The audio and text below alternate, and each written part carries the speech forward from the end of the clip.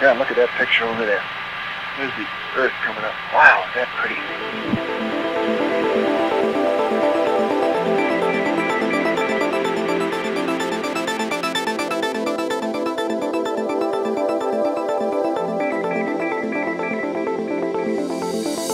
I've always been intrigued by how people develop and what is hurting their development and what is good for their development. And I think given the advent of cognitive neuroscience and developmental cognitive neuroscience, we know so much about what is good for kids and what is not good for kids.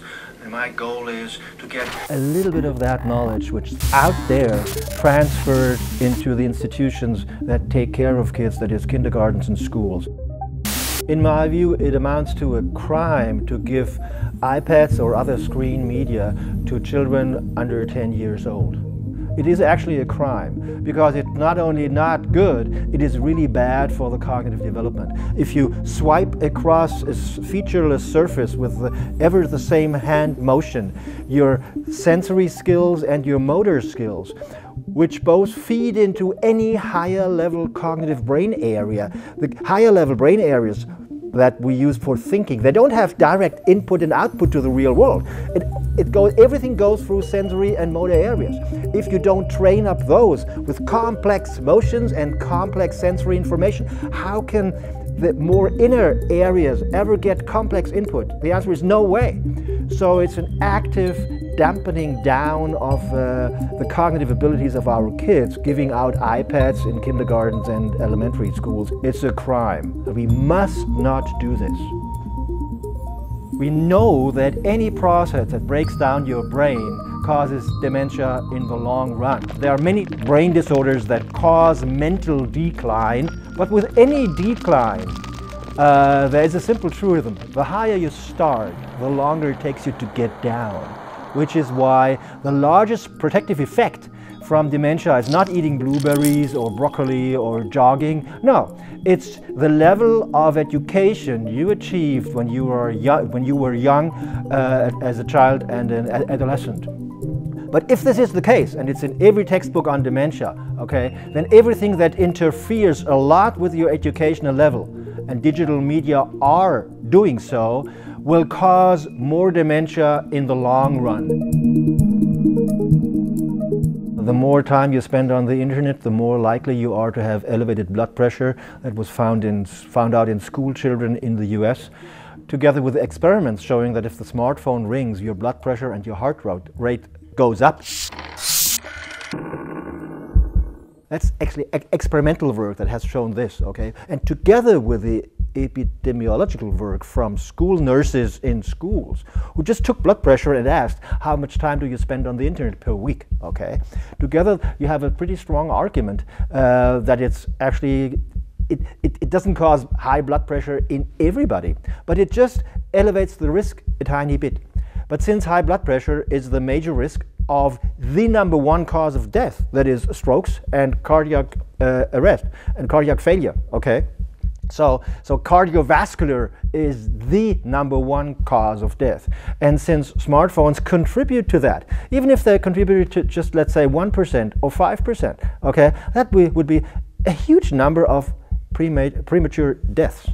Same thing is with dementia, same thing with depression. Did you know that smartphones cause sleeplessness? Sleeplessness is a risk factor for diabetes, which again is a risk factor for cardiovascular disorders like heart attacks and strokes. So again, the sleeplessness you get with a smartphone, and that has been shown in sleep labs, not just by questionnaire, etc. The sleeplessness you get directly causes an increased risk of the #1 cause of death that we have in Western countries anyway. So we are talking about a lot of harm produced by smartphones. Did you know that the smartphone surpassed alcohol as the #1 traffic accident cause by far? In fact, on the German Autobahn there used to be signs, don't mix drinking and driving. And now it says tip, tip, dead.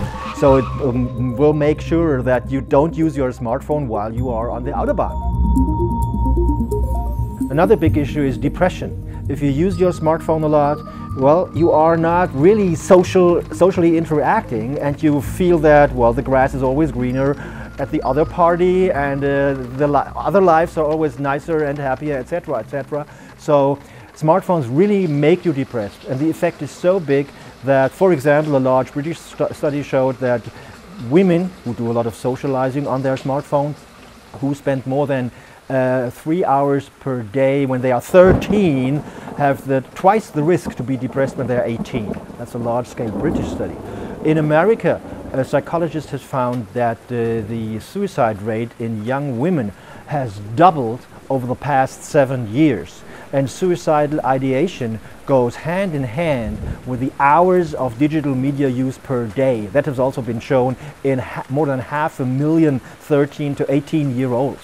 So we have to be very cautious of this big effect. I'm a psychiatrist by training, and I can tell you that depression is, we have an epidemic of that globally anyway, in particular when it comes to younger people. And doubling that rate is really something that should be a serious health concern.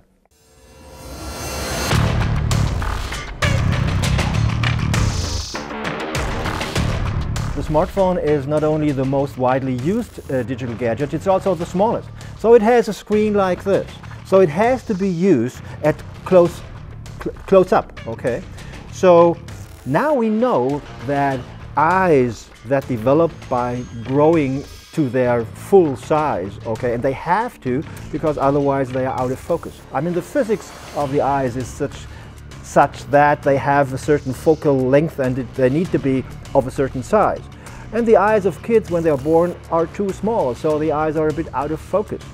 And so it would be neat if the eyes would grow just as such that they would be exactly of the size to be in focus. And it turns out, it has been found out not so long ago, that this is exactly what happens. The eyes grow until they are in focus. Now, if you look at close range, that is, the rays don't come in parallel, but they come from here, they focus way back in your eye. So if you look at close range for a long time, every day, you get short-sighted, basically. So your eyes get too long, and you need glasses to correct that. That's known for 140 years, and the first publication was published in 1880 on school myopia, that is school short-sightedness, because if you read a lot from a book, you get short-sightedness just as well. But this is no longer a problem. The average German adolescent reads 15 minutes a day from books, but the average Korean adolescent looks at the smartphone 5.4 hours a day. On top of that, you have tablets and laptops and other things. So if you spend a lot of time, your waking time, looking at close range, you'll become short-sighted. The normal frequency of short-sightedness is 1 to 5% of the population.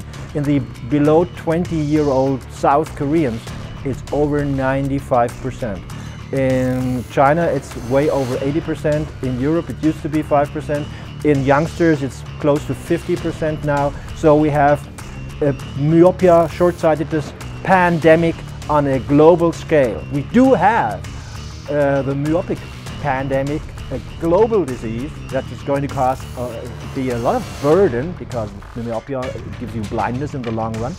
And so that we have this pandemic, and in my view, this is not the only one, but it's a major one, and this is why I'm talking about the smartphone pandemic.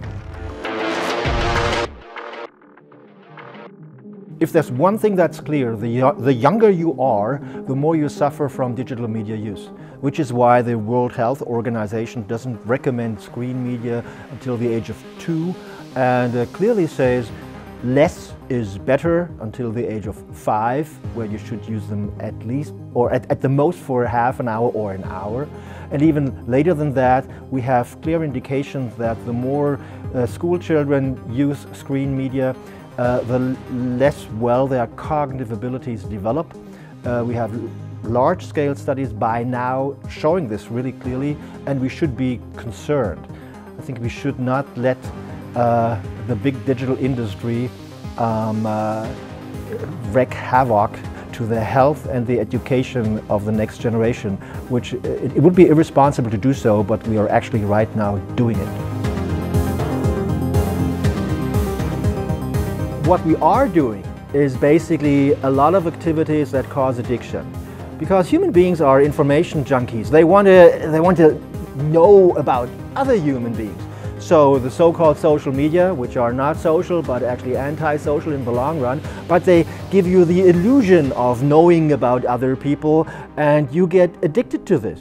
In fact, Facebook was programmed to cause addiction, as indicated by the programmers of Facebook. Smartphones cause addiction, and in South Korea, we have about 30% of smartphone addiction in people under 19. So now, as we know that digital screen media interfere with cognitive development and they cause addiction, what do you think we should do? Should we say, oh well, you use them a little less than we do now? No, I think we have a piece of technology that causes serious problems. First, addiction. Second, developmental dysfunctioning. What do we do? Well, in Germany they say we have to come to grips with that by doing media education. I think that's wrong, and I'll tell you why. Do we do alcohol competency training in kindergarten and elementary school in Germany, even though we use a lot of beer and wine in Germany? No, we don't. Because we know that alcohol is addictive and alcohol impairs brain development. Smartphones are doing just the same. So we must not do any training of smartphone use in younger kids. How long does the harm of alcohol continue to be noticeable in human beings? Well, across your lifespan.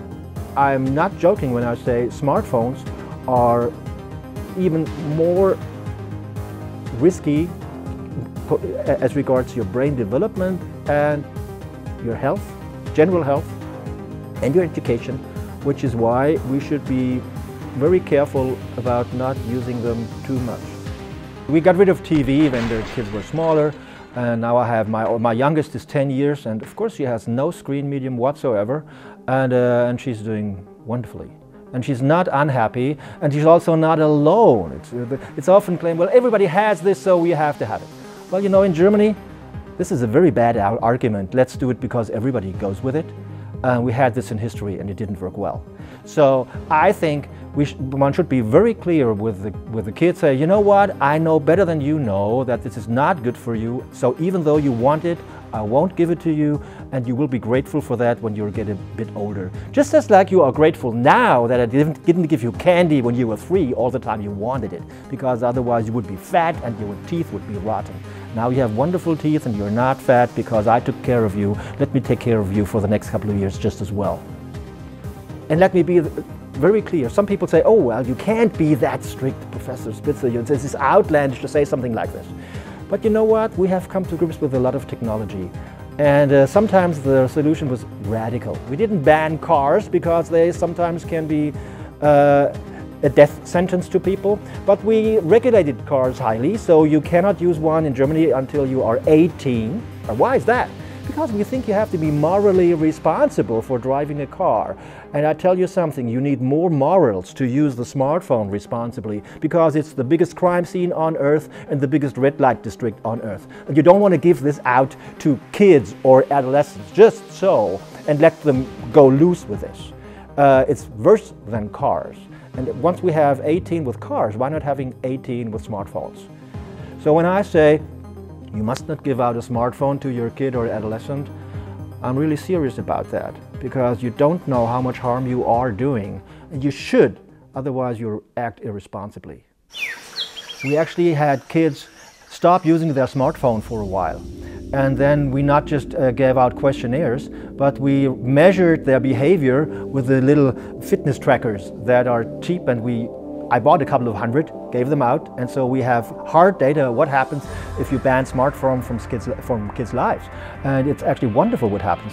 They sleep more, they are more attentive, and they have about 1,000 steps per day more that they take, so they're more active. Given that I have written 4 books on detrimental effect of screens, and given that we know more, not just what is not good, but what is good, I want to work more on positive aspects. So what is the good thing that you can do to kids? Music, physical education, doing things with your hands, and playing theater. And it used to be that, oh well, yes, we know that this is good, but this is old-fashioned, so-so saying. No, we now have good science to support this, but it's somewhere out there, and it hasn't been brought together with the packaging that gives you the reasons why it is the case. Okay, so given that we have this knowledge, it is, I think, now it's the time to bring it together and write about, well, what can we do, not just what do we need to avoid when it comes to kids and their well-being.